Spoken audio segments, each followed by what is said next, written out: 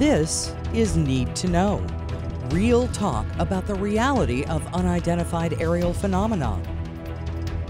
From Australia, Ross Coulthart. From the U.S., Bryce Zabel. Hey everybody.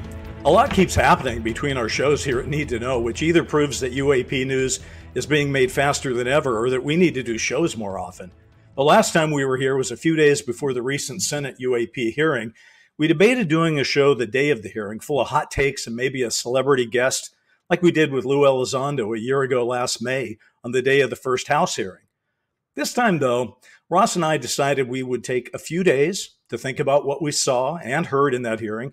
Instead of a hot take, give you, I don't know, maybe a warm analysis. Both of us have been busy in that time, though. Ross has been on assignment for Channel 7 Australia, and I've been working on a couple of writing projects because it's increasingly likely that as a member of the Writers Guild of America, I'll be on strike on May 2nd. And a strike means pencils down and hitting the picket lines instead of pounding the keyboards. In this show, we'll be talking about that UAP hearing, but we'll also touch on those rumors about what stories whistleblowers have already told Congress, plus that leak of documents on the Discord platform, also the high-level, classified intelligence briefing that just took place at Wright-Patterson Air Force Base. And of course, we'll want to give a bit of analysis to the firings of Tucker Carlson from Fox and Don Lemon from CNN, because both of them have expressed on-air opinions about the issue of UAP, UFO reality. So, there's a lot to get to. Let me bring in my cohort direct from the road in Australia, Ross Coulthart. Hey, Roscoe, maybe you can tell us what you've been working on. G'day, Bryce. How are you, mate? What's that Chinese curse? May you live in interesting times. Very My true. goodness me, mate. There's so much going on.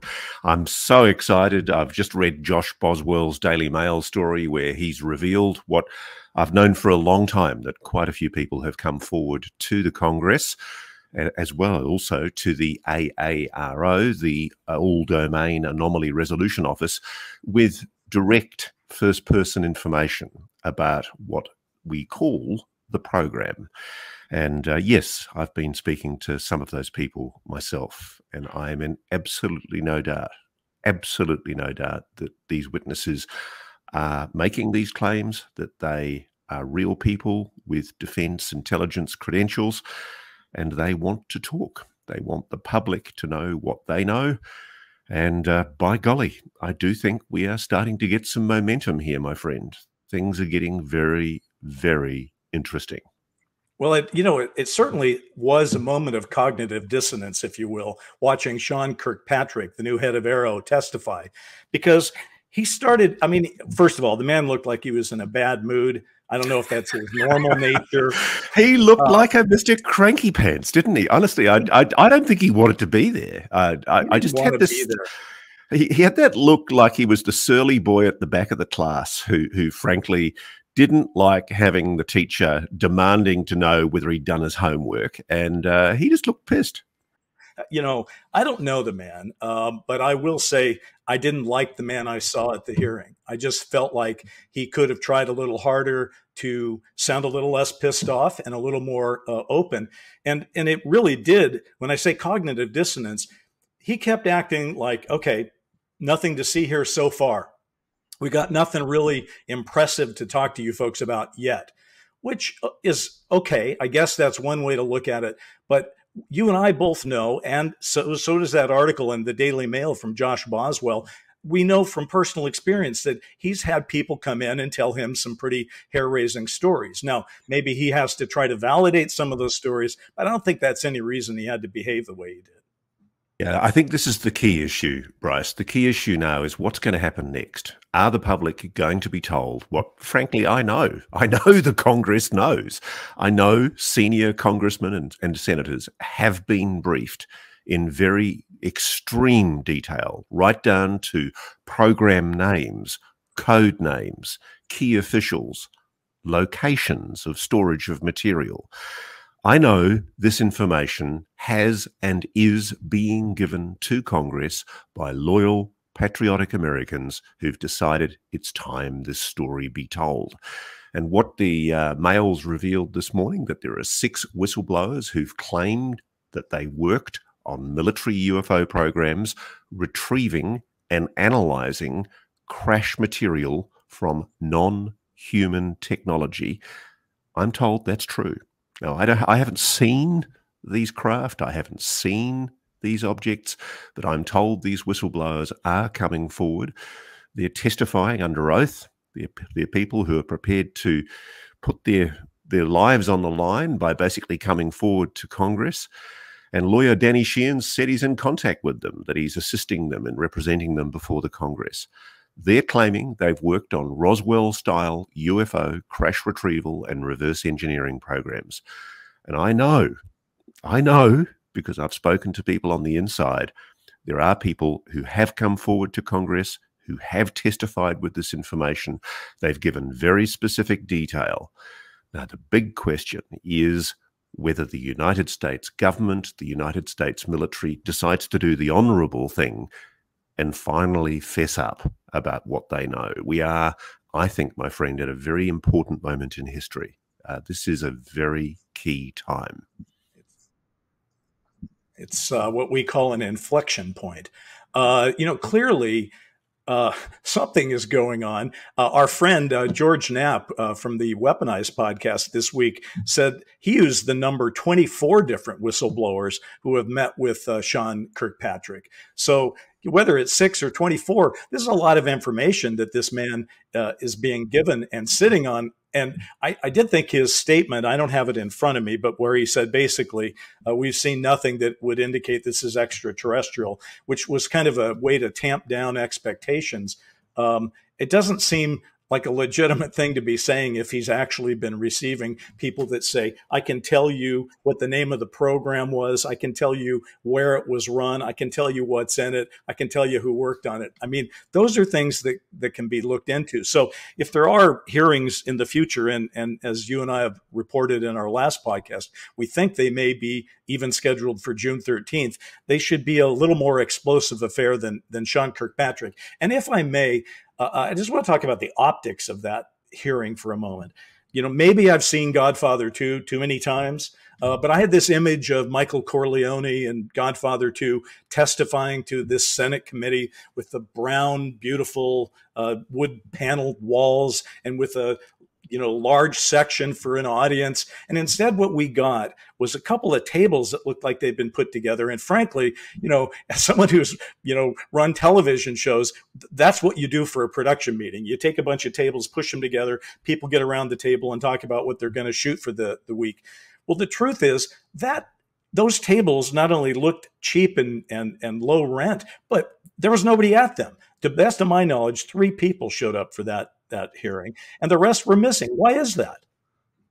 Well, the key issue, frankly, my friend, is that if the American public don't tell the Congress and don't tell their senators and representatives that they want this information to be brought out, it won't be. The Congress will sit on it, and the Defense Department and the intelligence community will win the day. That's simply what we are at the moment. You might say it's an inflection point, but the simple fact is, in the testimony that was put forward by Sean Kirkpatrick, he testified, quote, AARO has found no credible evidence thus far of extraterrestrial activity, off-world technology, or objects that defy the known laws of physics.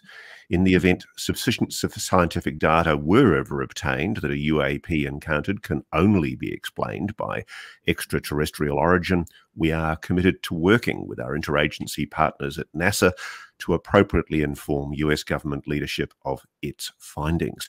Now, the simple fact is that Sean Kirkpatrick knows stuff behind the scenes from witnesses who've come forward. And one of those witnesses is quoted in Josh Boswell's story, Hal Puthoff. Hal Puthoff has testified that he has told Sean Kirkpatrick of what he knows about crash retrievals programs. So the simple fact is Kirkpatrick playing a neat game? Is he playing a neat game where basically he doesn't accept witness evidence as credible? And this is the perennial argument that occurs in this debate.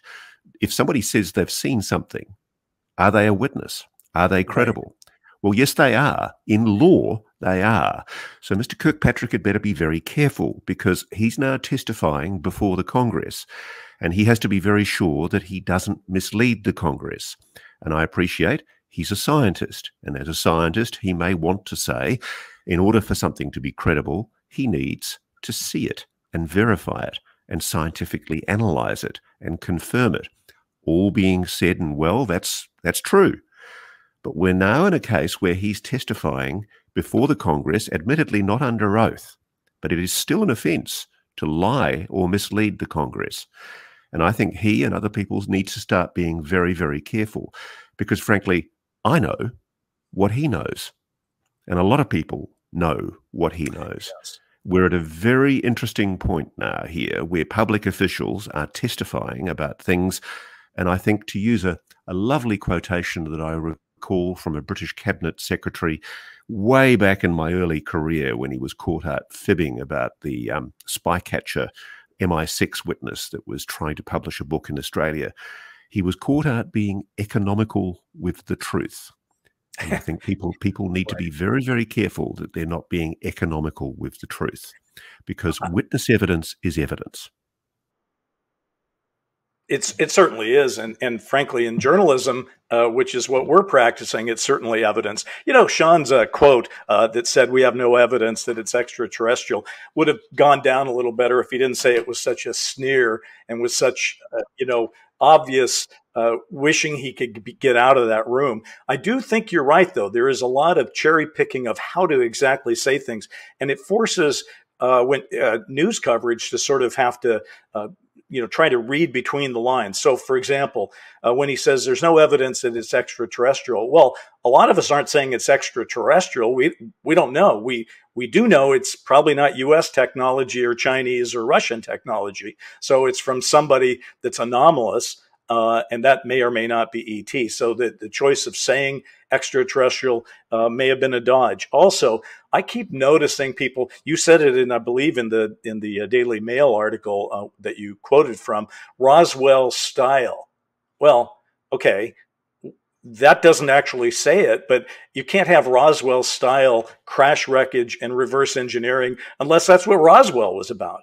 I think at the same time, we are getting closer and closer to some kind of understanding that Roswell itself was an anomalous event. So I think there's some big things playing out there right now that that people. It's interesting because clearly you could watch the hearing and get all upset and say, okay, nothing's ever going to happen. This is just more obfuscation and it's never going to come out.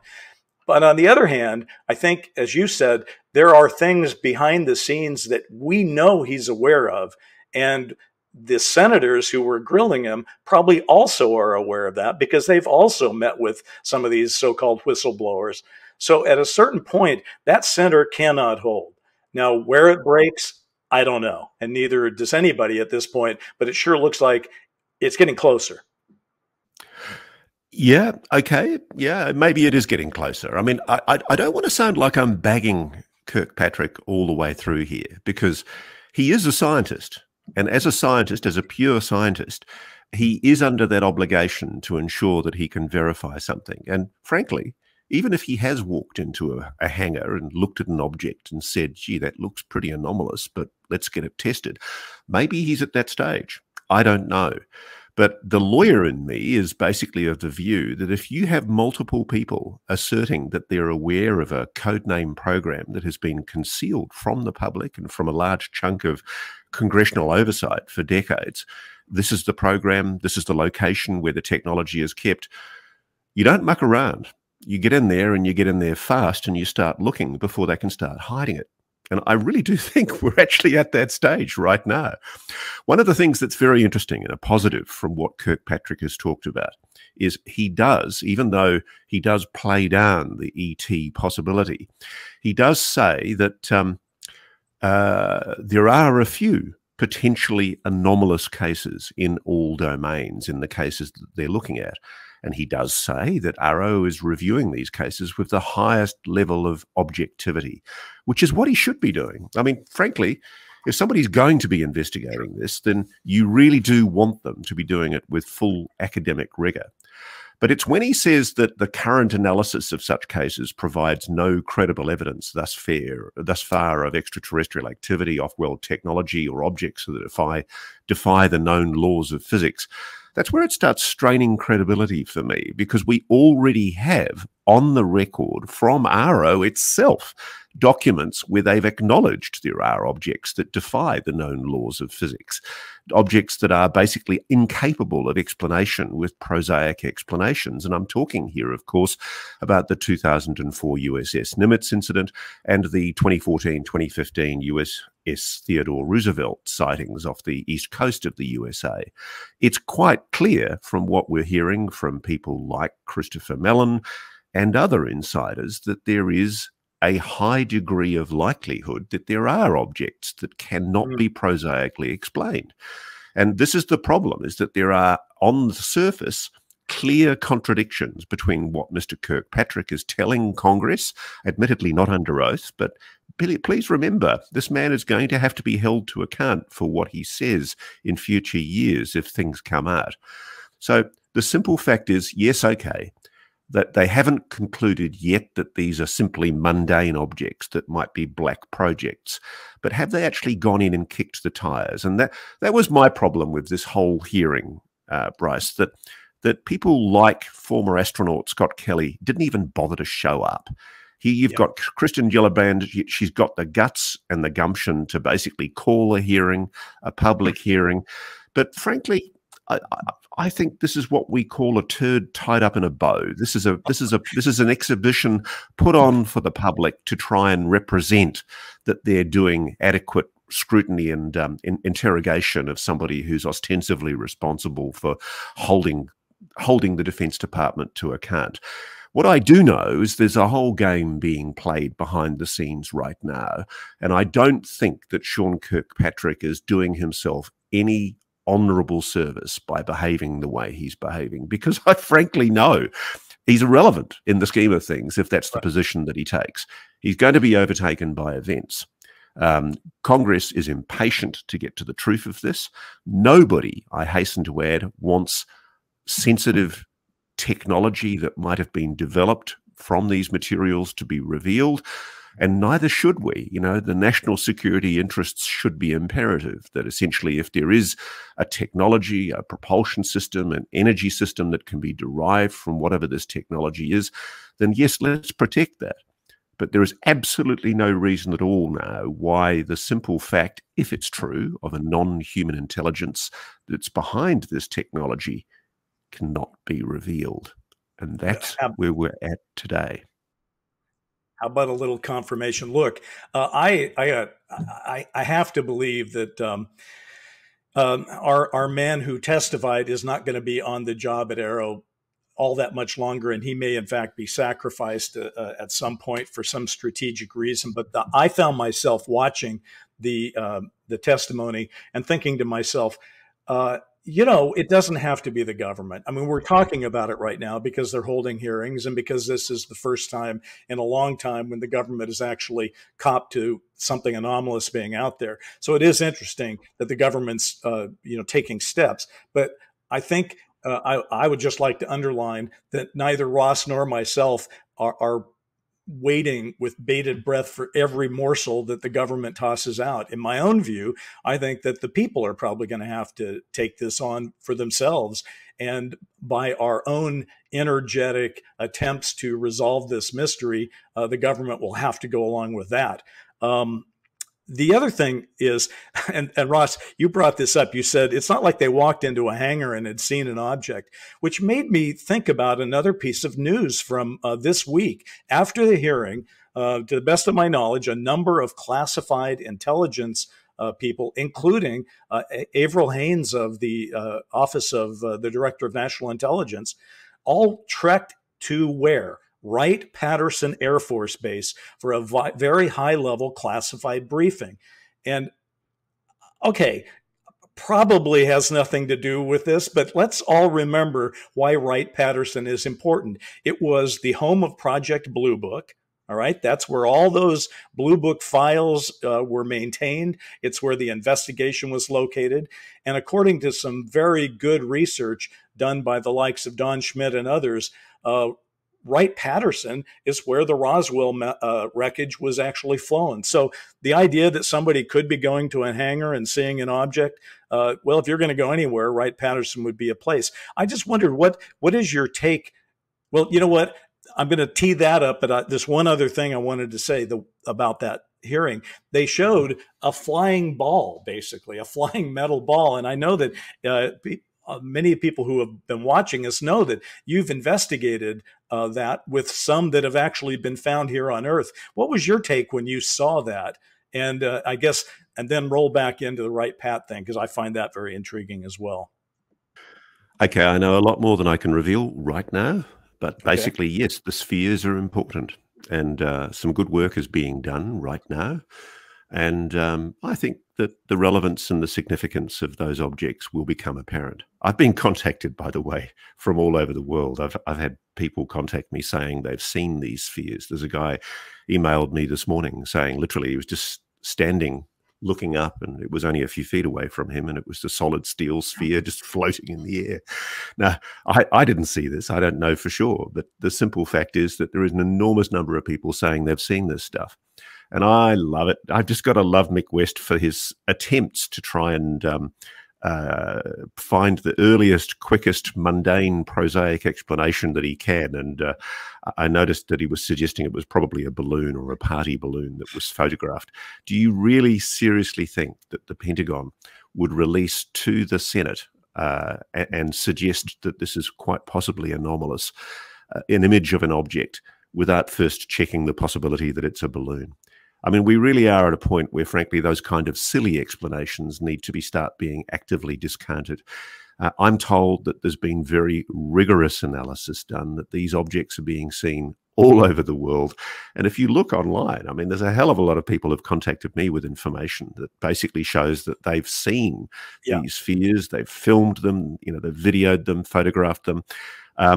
There's an abundance of information that is being slowly collated that suggests there really is something to that. Now, listen, let's just deal with the Wright-Patterson visit for a moment. I agree with you. I don't think it was exclusively or anything to do with UFOs. I know that people who went there, representatives who went there, did go forewarned and forearmed with curly questions on UAPs, and one or two questions might have been asked about what they've got in their basement. But the key thing, the thing I think is very important, is that the consequence of that meeting was essentially an attempt, I suspect, by the intelligence community to provide good optics to the Congress about what they're doing to respond to the appalling leak of information by that guy Teixeira, Jack Teixeira, the 21-year-old guy who from the National Guard, who, frankly, in an act of utter insanity, leaked highly sensitive, top-secret SCI documents into a Discord group. I think just as a pissing competition to show his mates that he was for real. Unbelievable what that says about the state, the current state of the US protection of its highly classified secrets. And I think what the main meeting of Wright-Patterson was about was to try and provide good optics to the senior representatives of Senate committees, that basically they're doing the right thing, that they're responding to that and making sure that they are going to all the efforts that they can do to properly classify material. Because that case, honestly, it's a debacle. The full story that's behind the leaking of those documents is only slowly now beginning to emerge. It's a shocker. And what it says about the integrity of the protection of secrets inside the US government is just breathtaking. And it does have relevance, and I'm sure you're wanting to talk about this, my friend. It does have relevance on the issue of UAPs too. Yeah. I just still, as we talk here, though, I just wrote down, think about it. Since we were on like 11 days ago, the Discord leak, the China balloon aftermath, the hearing that took place, the Wright-Patterson briefing. I mean, wow, things are going on. There's no question about it. I just wanted to bounce back to the ball for a second, if you will, the metal balls, because years ago, I had someone who told me a story. I'm just going to give you this anecdotal story because it's the kind of stuff that's out there everywhere. He was, I believe, 17 years old, and he was in his backyard with a friend in the 1960s, and they were having one beer, hot summer day, one beer. And as they were sitting on the back porch, a sphere that he described as being, about yay, started flying around in front of them. Just flying around the backyard, flying around, and they watched it. And then, being the high school kids that they were, they ran to the shed and got a fishing net, and tried to capture this thing with a fishing net.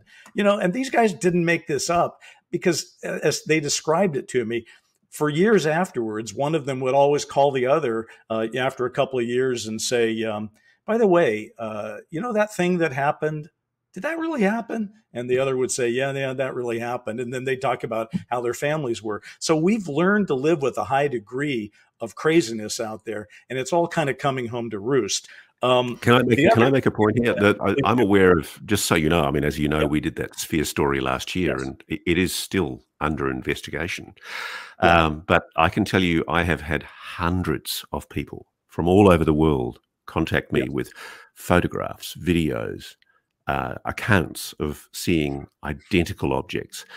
And at what point do you basically go, oh, all of these crazy people are crazy? All of them are basically saying that these were solid, intelligently controlled objects that weren't balloons. They were close enough for them to see that they were solid metallic objects.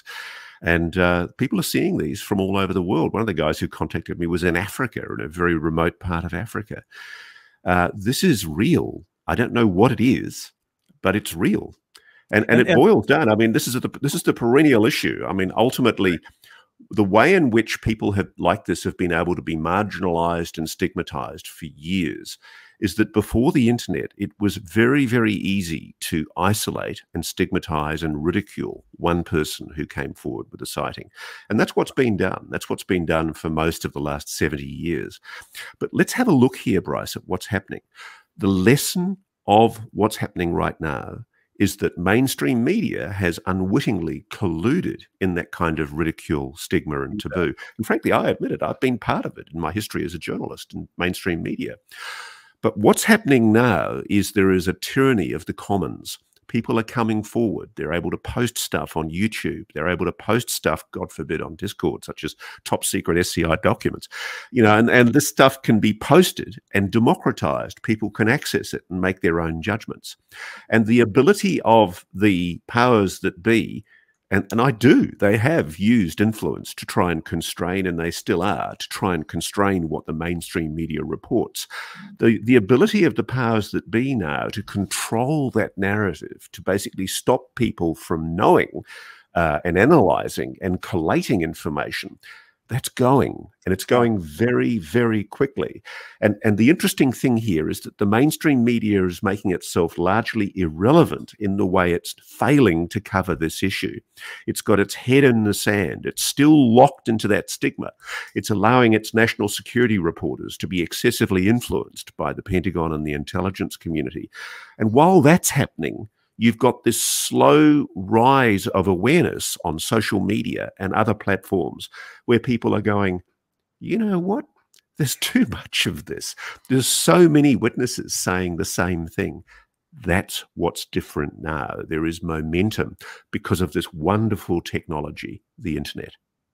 And of course, I was also a little shocked that Sean Kirkpatrick chose as one of his two clips to show a metal sphere, or at least what looked like a metal sphere. But thinking back to the empty table that had a few senators, mostly Gillibrand at one end and Sean Kirkpatrick at the other end, saying, where are all these people? Why aren't they there? Well, probably because of stigma, probably because they didn't want to be associated with a committee looking into the UFO issue, because politically, maybe they don't know how it's going to play yet.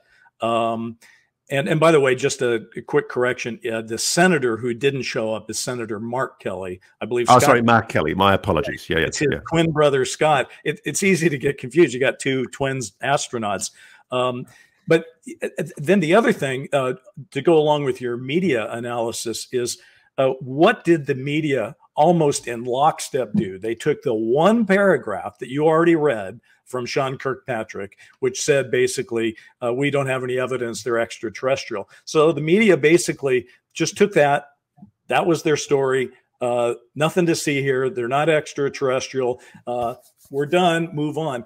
They didn't have reporters who actually knew enough about the topic to dig in and dimensionalize why he might say that, or what else he knows that he's not saying, or any of the things that we've been talking about here. So the media just proved once again that it's still stigmatized on this this topic. So we are living in a time where we seem to be doing the one step forward and a couple of steps back, and then a couple more.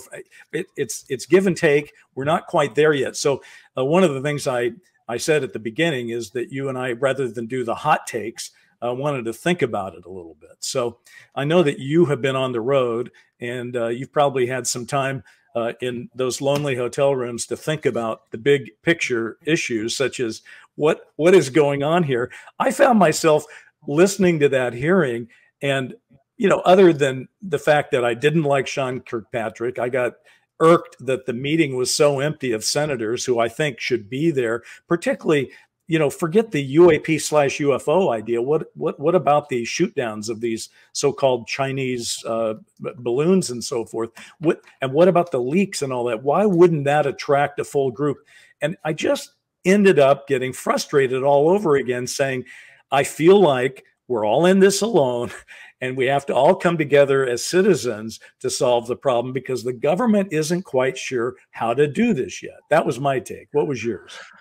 Okay, well, what I do know is that there was a private hearing that was held in addition to this public hearing. And former astronaut Kelly did attend that private hearing, and so did other members.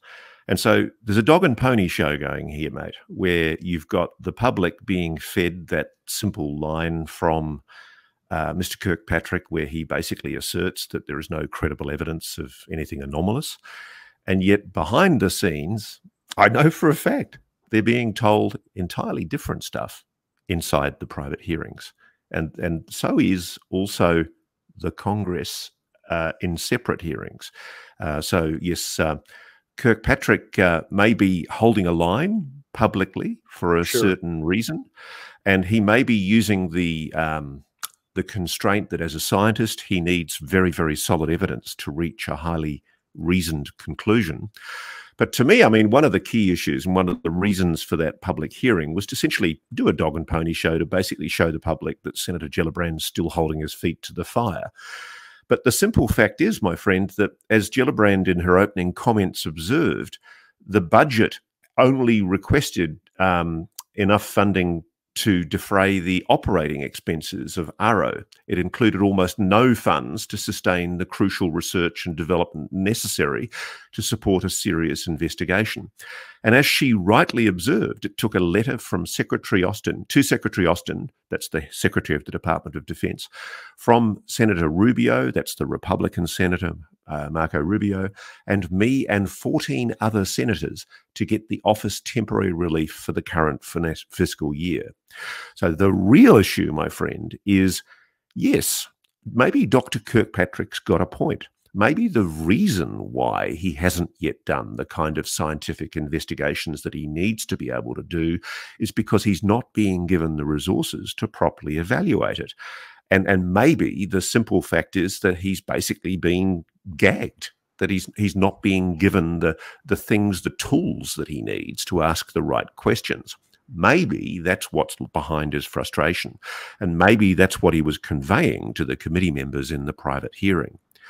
And also, look, frankly, I do think we do need to acknowledge here, Bryce, that if, and I say if we truly are on the verge of momentous revelations about a non-human intelligence, if that really is the case, there are big decisions that need to be made, because if the United States has recovered non-human technology, and I'm told that committees in the Congress have been told exactly that by multiple witnesses, if that's true, then a decision needs to be made about what the American public could and would and should be told about that.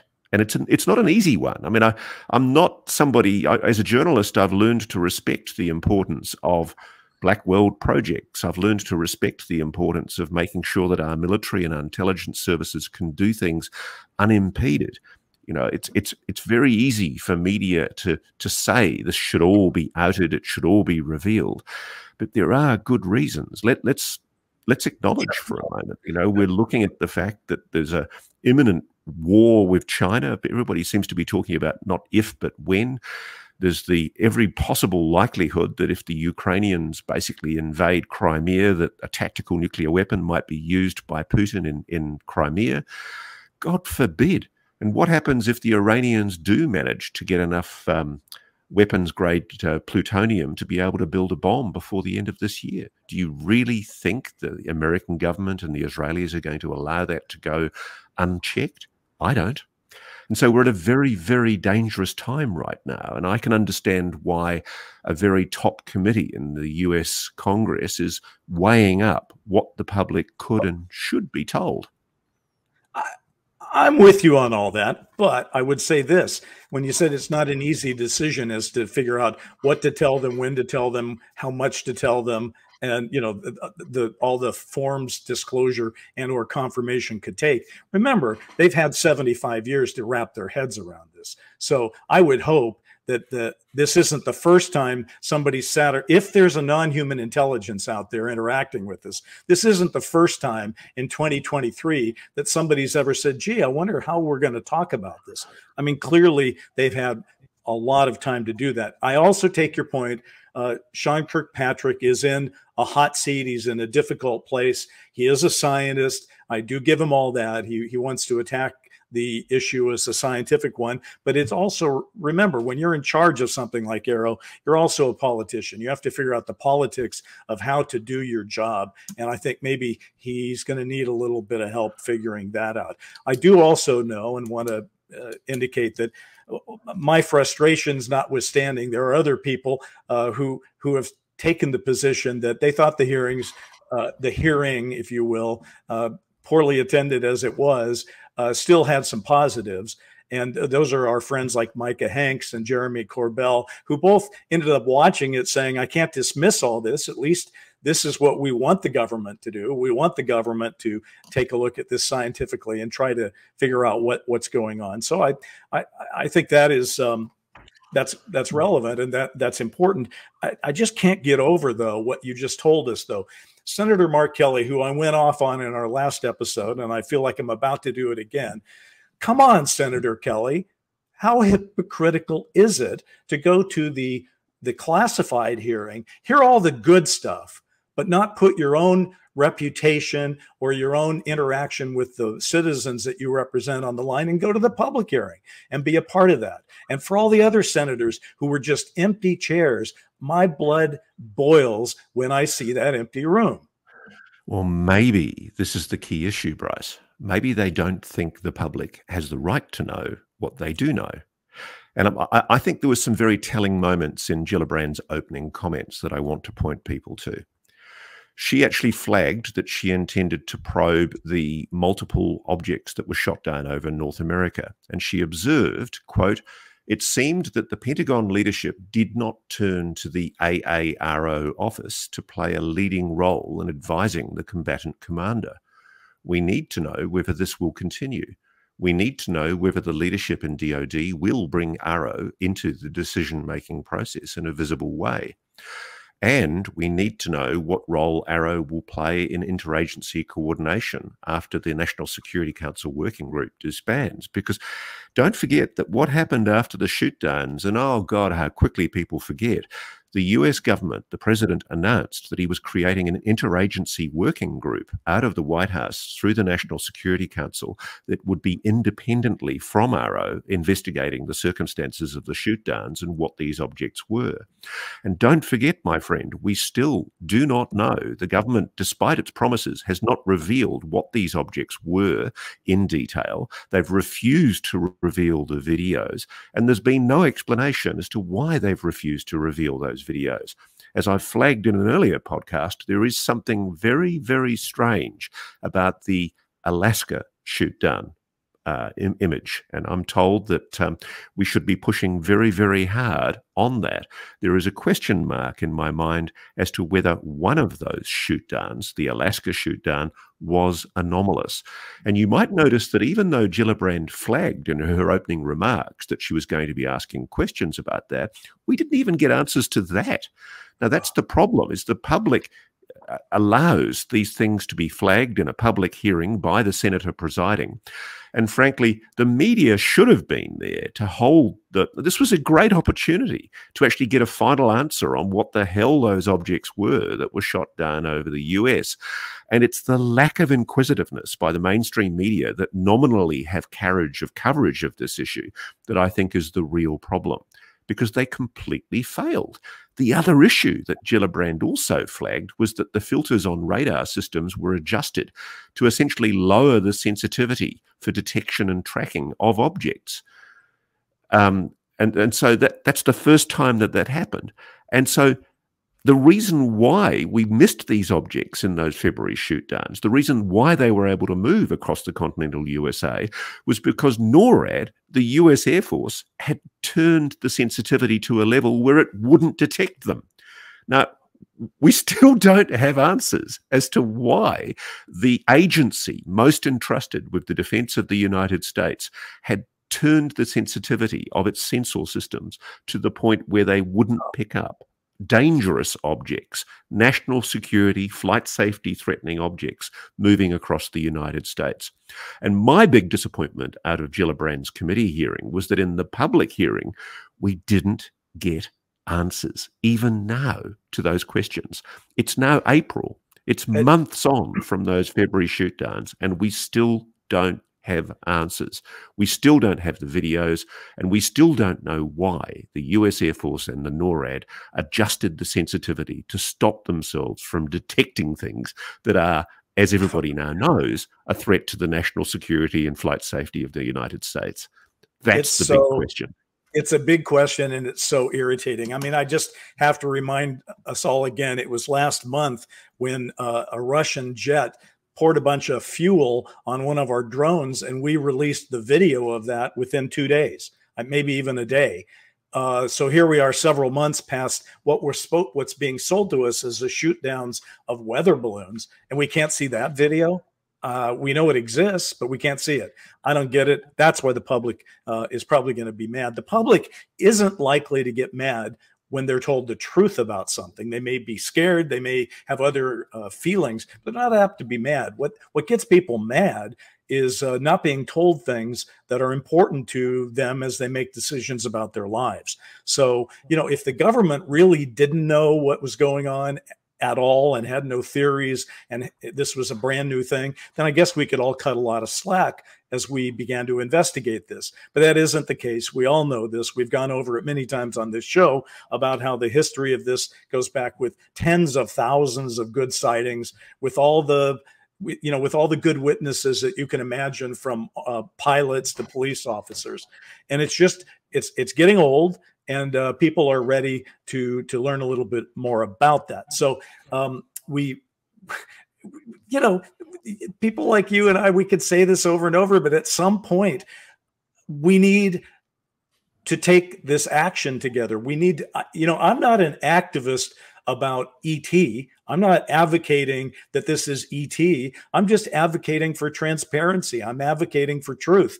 I'm advocating for confirmation. If there's a big, dirty little secret that there's a non-human intelligence, I'd like to know. And if the government and the people who have studied it are able to say after 75 years, we don't know any more than that, we can't figure it out, we've tried to reverse engineer this stuff, we're not having any luck with it. If that's what they want to tell us, let's start there, but at least confirm it. So, I sound like a broken record on this show sometimes, because all of these issues that we have to deal with kind of go back to the beginning.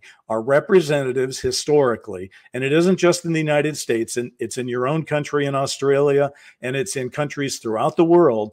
Governments have not been forthcoming on this issue, and it's probably time to to start talking about it in a more open way.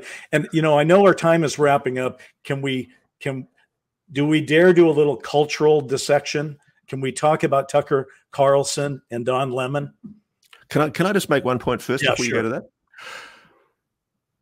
One of the great lessons from American history is that secrets have a way of wriggling out into the open. Daniel Ellsberg leaked the Pentagon Papers that revealed just what the US Defense Department knew about the catastrophe of Vietnam. It was eventually leaked that the CIA and other agencies had had grave misgivings all along that there were no weapons of mass destruction in Iraq. The truth has a way of coming to the surface.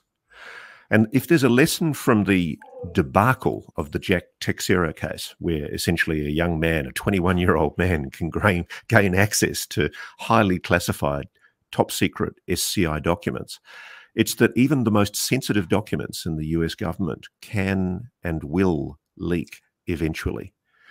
And one of the best ways of controlling those kind of leaks and stopping them is to give the public the reassurance that you're being open and transparent and accountable. I mean, I don't understand the motivations of a young man who leaks things like that, but what I do understand is a public that is inflamed and angry that they're being misled and probably being lied to on the issue of UAPs. The government has an integrity issue here. It has an honourable moment in history where it can make a decision to be frank and candid with the American public about what it knows. We're not going to cop another Condon inquiry where essentially scientists are used to dress up a lame explanation and to fob us off. That's not going to happen. And so I really do think we're at a crucial moment in history here where either they want this to catastrophically leak into the public domain in a way that they can't control, or maybe they should take a lead in government and defence. Maybe they should be talking to media advisors and crisis managers and thinking about the best way of disseminating this message. Because we're good people. Bryce and I don't want to see national security secrets leaked. We don't want to see good people's reputations trashed for no good reason. What we do want to see is truth being told to the American public and to the rest of the world. Do you think there is a possibility that the way this thing goes down eventually is by some kind of leak of an incontrovertible document that confirms the otherness of this phenomena? What I am saying is there's an opportunity here for responsible political leadership, executive leadership, to control the narrative in a responsible way. Right. But to patronize and to try to bully and intimidate and use ridicule and stigma to stop people from publishing a story, it's no longer going to hold. This story is going to break whether they like it or not. And they can be responsible or they can be irresponsible. And the big lesson with the people in intelligence and defense is that when they, to try and cover their own asses, when they try and protect themselves and protect their reputations, the story still gets out. So here's the honourable moment for you in history, you people, you gatekeepers. That's what I think. You know, I wrote a book about it, AD After Disclosure, and Rich Dolan and I, who was my co-author on that, we spent weeks discussing, well, how is the right way to do this? What's going to trigger it? And it's very interesting without boring everybody with all that, and we can do that later, but we did come to this feeling that talking about UFOs to the public was impossible, and yet it was inevitable. You know, it's that super contradiction. And I think that's still true. I think there are people probably within the Department of Defense who are saying, you can't possibly talk the truth about this thing. It just can't be controlled, and it will unleash things. But I think more and more people on the inside are indeed coming to the conclusion that there's no way to keep this bottled up. So the question is, how are we going to transition to the world where we accept whatever the truth may turn out to be? So yeah, we are there. And just to address quickly, Tucker Carlson's passing. Yeah. The one thing about Tucker Carlson, whatever you thought of him, he had an audience of 3.5 million or such like. Right. It was the second most watched program in the United States. What he said mattered. And one of the issues that he focused on was UAPs. He gave a lot of coverage and a lot of credibility to people coming on his program talking about the issue of UAPs. And you know what? His audience loved it. They wanted it. And they told him they wanted more. And full credit to him for doing that, because as a journalist, he had the courage to go against the grain. And yeah, there was an article in Politico this week saying that people in the Pentagon were celebrating the fact that Tucker Carlson had gone. And they may have done. They may have done.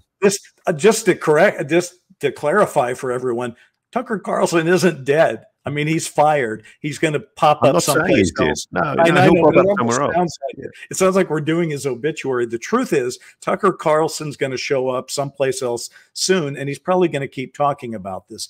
And he was a mixed bag, for many reasons on the UFO topic, not the least of which is he was accused by others of saying, well, he's willing to float all these conspiracy theories. So then it kind of marginalized the UFO thing into the conspiracy ghetto, if you will. But nonetheless, he was willing to talk about it openly, and I think that's to be commended. And in contrast, Don Lemon, who was just fired from CNN, at the same exact time as Carlson was being fired from Fox, I saw Don Lemon and do the handoff to Chris Cuomo on their respective shows on CNN back when Cuomo was still on, about a year ago, I guess. And there was some UAP news that was out there, and they sort of used that as their handoff, the sort of the anchor. Okay, what do you got? What are you talking about? And they both Don Lemon and Chris Cuomo had smiles on their faces and were acting like, oh boy, this is something I don't want to get into. It's a little too crazy for me. So I'll take Carlson's admitting that there's a mystery and that we should give it some reasonable talk over Don Lemon's snickering about it. So let's hope that out of this kind of news, more journalists are prepared to treat this in a responsible way. Nobody is saying that we have the answers. I'm not even saying that I think the government has the answers. I do think they probably have more answers than I have, because they've been at it a lot longer. They've been researching this since before I was born.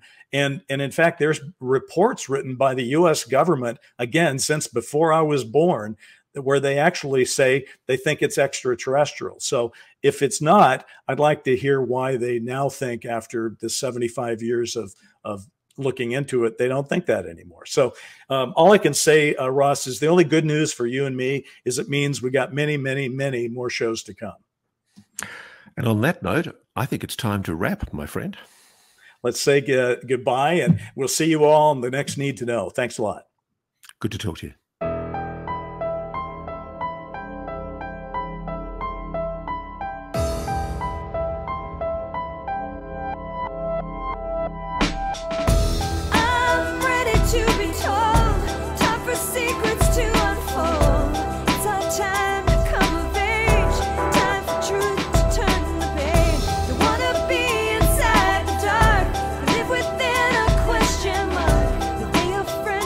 Tell me now.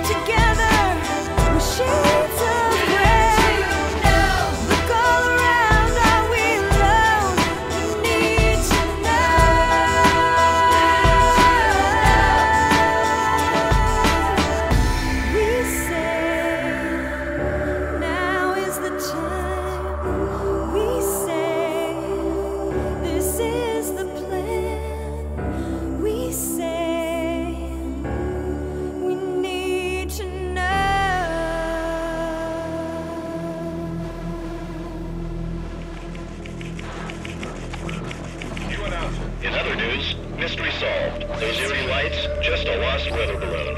An Air Force spokesman confirms tonight that this was no flying saucer. Sports is next. Just 12 million Air Force says UAP lights in the sky. At hunt, flying saucer. Close encounter. Just close encounter. Extraterrestrial conjugate close encounter. UFO. There's a whole fleet of them. Look on the ASA. My gosh. They're all going against the wind. The wind's 120 knots from the west. Look at that thing, dude.